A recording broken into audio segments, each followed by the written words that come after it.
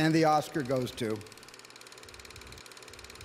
From Here to Eternity sets out to speak some harsh truths about the military, but is more successful in giving us an always entertaining and fascinating group of core characters played perfectly by four principal actors. The movie was based on the 1951 novel of the same name by James Jones, a World War II veteran turned novelist, probably best known for his 1962 novel The Thin Red Line, which was adapted to film in 1964 and 1998. From Here to Eternity, Jones's first published novel, was loosely taken from the author's time in Company E, also known as the Boxing Company, a unit in the pre-war Hawaiian Division's 27th Infantry. Though at least one person has said the characters and the novel's events and awful conditions were made up. Whether true or not, harsh conditions and very controversial subject matters were plentiful in the book. There was explicit language, prostitutes, mentions of gonorrhea, crooked army leaders being rewarded instead of punished through the course of the story, graphically described scenes of physical abuse at the hands of a stockade leader, and possible sexual abuse by said leader. One of the biggest sticking points was the inclusion of homosexuals. Jones was actually pushed to remove some gay sex scenes before publication. In other words, the content of the book, not to mention its 800+ page length, made many in 1950s Hollywood rightfully believe the book was unfilmable. Nonetheless, Harry Cohn, co-founder of Columbia Pictures and its president and production director for many decades, snatched up the film rights for $82,000 in a deal known as Cohn's Folly. From Here to Eternity follows Private Robert E. Lee Pruitt, played by Montgomery Clift, as he joins a rifle company stationed in Hawaii in 1941. Pruitt is a career soldier and skilled bugler, but his new commanding officer, Captain Donna Dynamite Holmes, played by Philip Ober, is interested in only one thing: Pruitt's prowess as a boxer. Unfortunately for Holmes, Pruitt quit boxing over a year ago. Maybe you heard about what happened with Dixie Wells? You mean that fellow that got hurt? Yes, sir. Yes, I heard about that. It's too bad. I can understand how you feel, but those things happen. That's why I decided I would quit, sir. You might as well say stop war because one man got killed.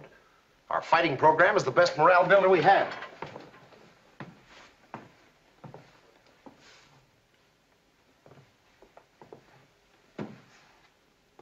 I've got a mighty sour company bugler. How'd you like the job? Not if it means fighting. Looks to me as if you're trying to acquire a reputation as a lone wolf, Pruitt. You should know that in the Army, it's not the individual that counts. Well, you'll find that we won't put any pressure on you in my outfit. Just don't make any mistakes in it, that's all. To make the young private change his mind, the selfish crooked Holmes sets out to make Pruitt's time in the company a living hell. Pruitt's company punishment is doubled up, and he receives unfair treatment from the other officers. Pruitt's only true friend in all this is the optimistic and carefree Private Angelo Maggio, played by Frank Sinatra, who doesn't get along with the dangerous, deranged, and violent Staff Sergeant James R. Fatso Judson, second in command of the Stockade, played by Ernest Borgnine. And no, Sinatra didn't get his part in the movie because of the mob. His then wife Ava Gardner put in a good word for him with Harry Cohn, and he was also dirt cheap to hire at the time. Maggio takes Pruitt to the new Congress Club, a gentleman's club where Pruitt falls for nightclub hostess Lorene, played by Donna Reed. Meanwhile, Holmes' right-hand man, First Sergeant Milton Warden, played by Burt Lancaster, begins having an affair with the captain's wife Karen, played by Deborah Kerr. Karen and Holmes are in a mutually unhappy marriage where both cheat on the other, but Warden and Karen still must keep the relationship a secret from the captain and the other officers. Screenwriter Daniel Teradash lessened or eliminated altogether many of the novel's controversial material, like all references to homosexuality, the novel's foul language, and some of the not-so-nice things said or implied about the military. This satisfied the Production Code Office and the U.S. military, which allowed the production to shoot on location at the Schofield Barracks in Hawaii, use aircrafts, and obtain Pearl Harbor military footage. In some cases, these changes are okay. In others, it hurts the story and went against what the novel and director Fred Zinnemann were going for. The movie would certainly pack more of a brutal punch if we at least saw some of Judson's abusive behavior towards military prisoners. We can get by, though, with seeing the aftermath and only hearing about the actual violent acts. It helps that Borgnine is effectively intimidating and threatening. Even though his early career was represented by him playing heavies, not having seen those movies, I don't usually think of Borgnine as frightening, but the sociopathic abuser he plays in this is almost terrifying. What does hurt matters is the requirement in old Hollywood to punish the evildoer. First thing I learned in the Army was that an officer takes care of his men. Seems to be the first thing that you forgot.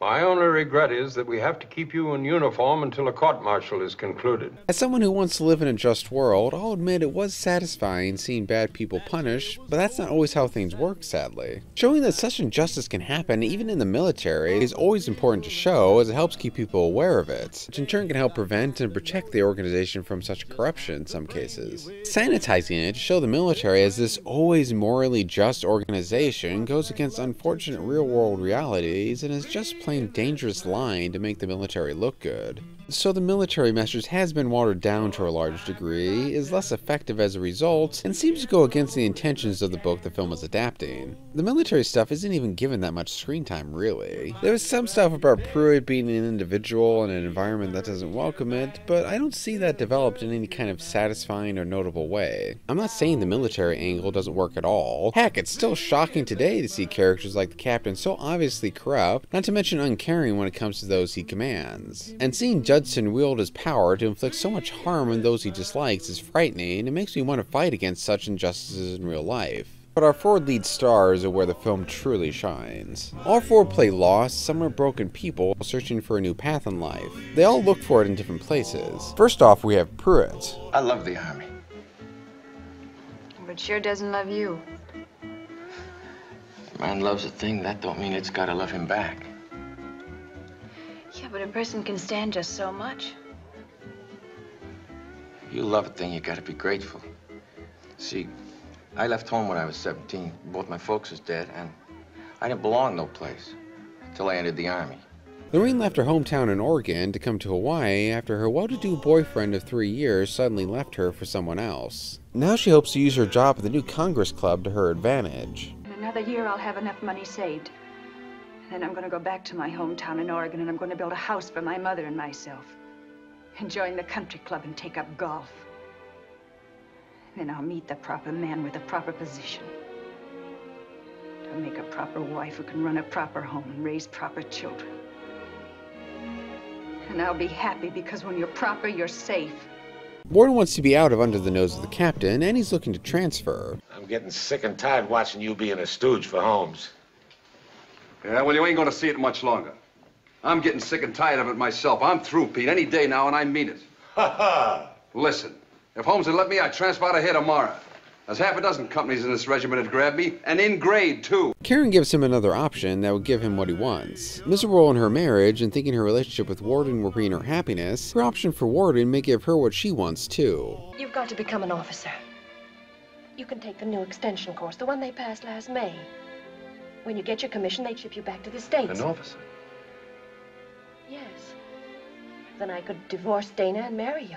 It's fascinating to watch these four stories play out. I haven't enjoyed watching a set of characters this much in a long while, and I seriously enjoyed every minute I spent with them. They may seem two-dimensional and cliched at first, but they quickly reveal themselves to be deep and complex, especially Warden. Obviously Terradash deserves some credit for his great script, but most of the credit has to be given to this damn fine cast who hit these roles out of the park. I particularly enjoyed Clifton Lancaster, whose relationship continues to develop throughout the movie and helps both their stories and characters to progress. They can both with ease be serious, funny, and tragic all in the same scene, which shows the complexity of human emotion and situations from moment to moment. Like in this scene where the two talk after having a few too many drinks. This girl, see, she wants me to become Become what? an officer. Can you see me as an officer? Yeah, I can see you as an officer. You'd be a good officer. We both can see more than I can see. I don't want to be an officer. I'm happy where I am. I might turn out to be a guy like Holmes. You wouldn't want me to be a guy like Holmes, would you? Huh? Or would you? A man should be what he can do.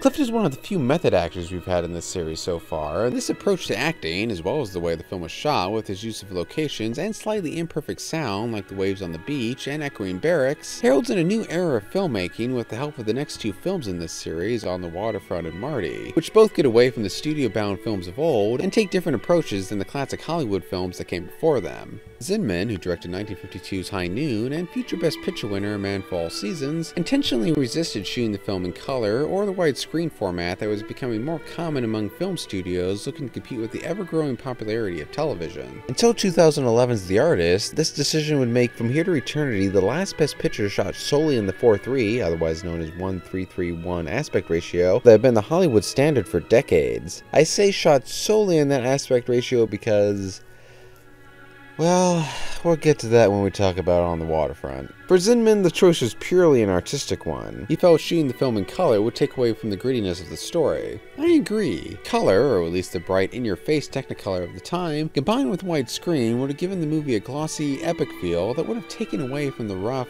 personal, intimate stories being told.